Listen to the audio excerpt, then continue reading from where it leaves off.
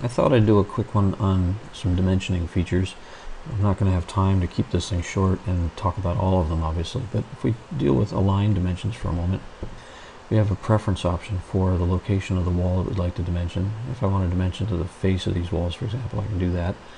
If I pick individual reference on, I can go from the major portions of the building, so to speak, and drop in dimension strings. I can then do an overall dimension string above that. If I change it from individual to entire walls, then I have the ability to choose which part of openings I'd like to dimension and any intersecting walls that might occur, as well as any grids. If I leave it set to centers in this case, assuming wood construction, which is a fairly common approach here in the States, it doesn't really sense or pick up on this arc wall, which I can live with. If I go to here, and then grab this one, come over here, and this dimension string will drop in nicely. If I want to dimension these windows, I can use this arc length option, which allows you to pick an arc, and again, then you want to pick the part of the wall that defines the radius or the arc that you're interested in dimensioning to. But if I grab this, grab a window center line, another window center line, another window center line, and yet another, I can park this dimension string here, and I can put another one using this reference plane in this window just to demonstrate that it's equally spaced. If you find, you notice that blue dashed line showed up, that's a property. Dimension line snap distance, that governs the behavior of the spacing, helps you make sure that your dimensions are equally spaced when they print, so that's a 1/4 inch on printed paper, depending on the scale, of course. Now, if I have a closer look down below here, for example, I've got an interesting situation. I'd like, just for the sake of communicating to someone what this distance is, that's not a primary design element, so I could use the linear dimension first, and there's a very subtle, it's actually highlighting that point. If I click on it, I can grab this point and that point and dimension from there to there. I can do the same thing, but go the other direction to drop in a dimension for this thing. Again, it's sort of informative.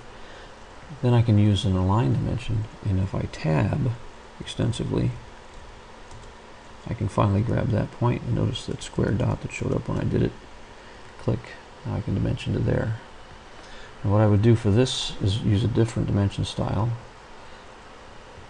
Choose one that I've used some rounding criteria, and then I can override the dimension to include a suffix.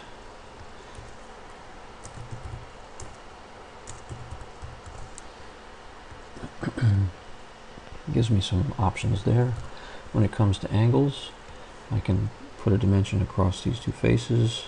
I've customized the angle dimension format a little bit so that I can see arrowheads instead of tick marks. Again, you just have to be careful to pick on the faces that you'd like to dimension and decide which side, which angle you're trying to talk about.